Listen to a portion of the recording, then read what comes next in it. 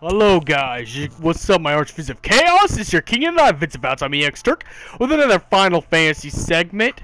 And I have watched a little bit of Final Fantasy Peasants thing about Bahamut, which maybe want to jog my theory about something else.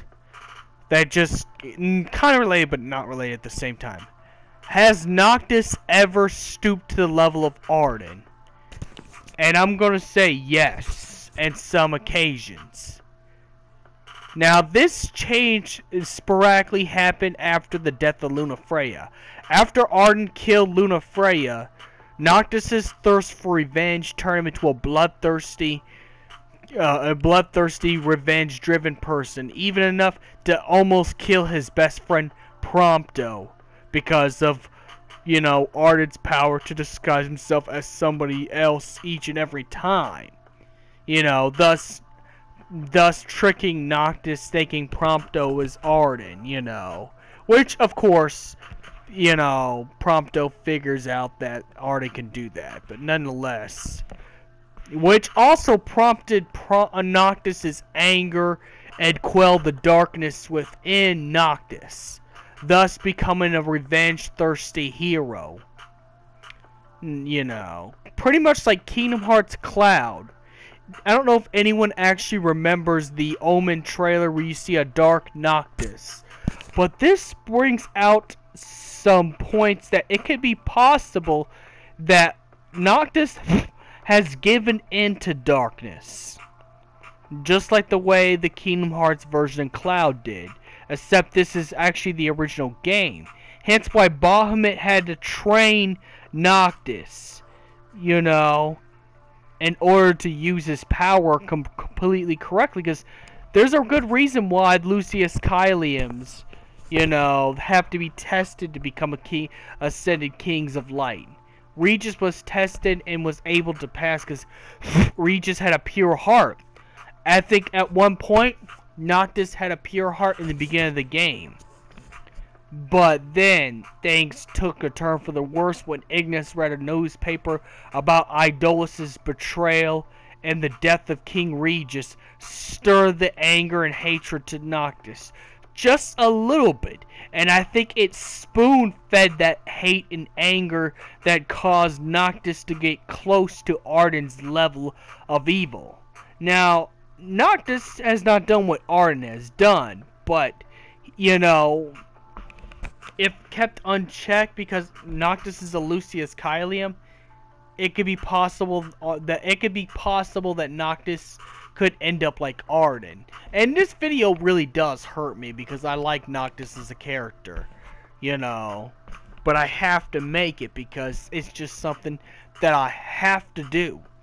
I have to make it, even if it's not going to be the best video or my favorite subject to talk about. I hate to talk bad about my heroes, but but there's got to be some criticisms.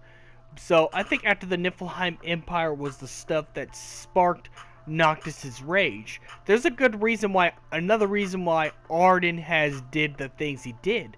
What if it's possible that Ardyn is actually training Noctis?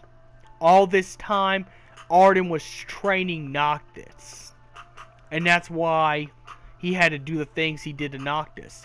He had to push Noctis to his breaking point, to the part where Noctis accepts the darkness. So I think it's possible.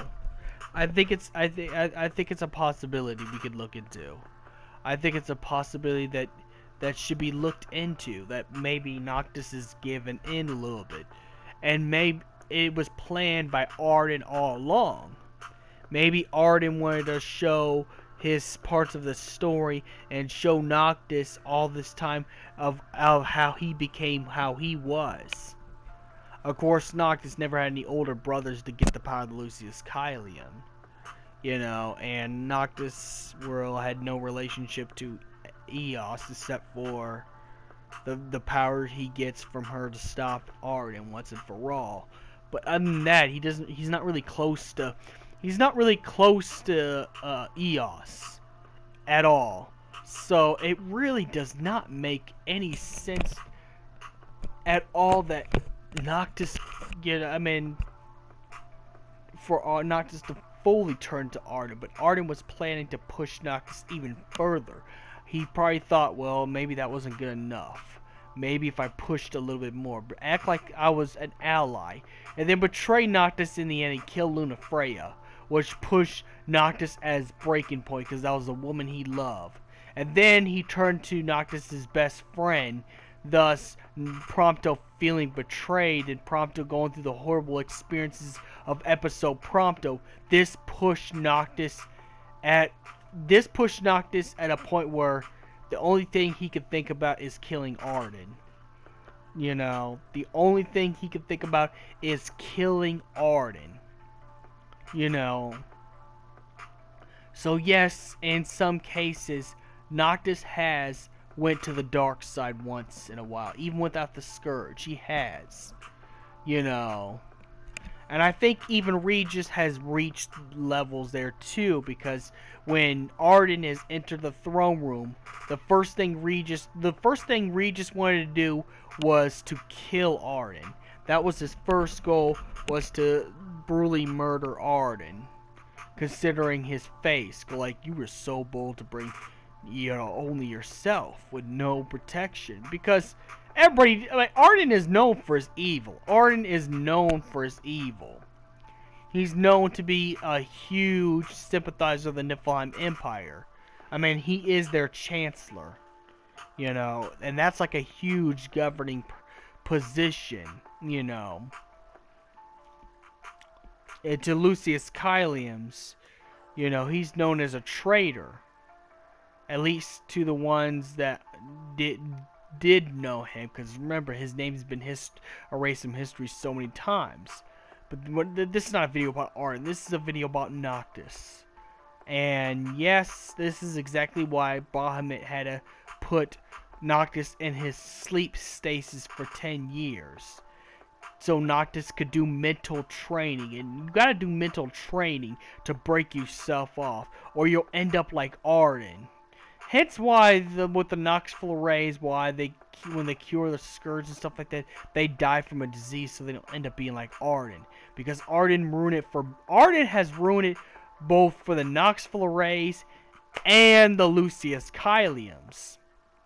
You know, Noxful rays die earlier, so they don't end up being what Ardyn is. As well as as Lucius Caeliums had the potential to be just like Ardyn. Because Lucius Caelium household family is a very emotional bloodline. You know, not everybody did what was good. In fact, Azunia and Bahamut and Azunia has actually kickstarted Ardyn's actions, thinking they're righteous. But the Lucius Caelium household are very emotional people, and like I said about emotions, it could be good or bad, depending how emotional you are. You know, if say Prompto actually did die, you know, by Ardyn's hands, I think this would have drove the other ending. This would have drove the Omen ending. If one of the bros died by Ardyn's hand, this would have drove Noctis so much further to insanity that he will become part of the Star Scourge and get the red crimson armature just like Ardyn has. And that's why the Omen trailer makes so much sense, and I think they had plans for the Omen trailer to be just if Noctis went evil, you know, because it's possible. It's possible. Ardyn has played with Noctis's mind to the point where Noctis himself cannot focus. You know? So Bahamut put him through the training, and that's how he was able to defeat Ardyn as well, because he became the pure king of light, drowning all the evil out of his system to defeat Ardyn once and for all. So tell me what you think about this theory. May the crystal be with you. Do you like this theory? Do you not like it? Do you think I've gone mad? Let me know in the comments. Also, don't forget to watch my Chocobo Hangout stream. It's on YouTube now, so may the crystal be with you. And say yay to the end of the scourge.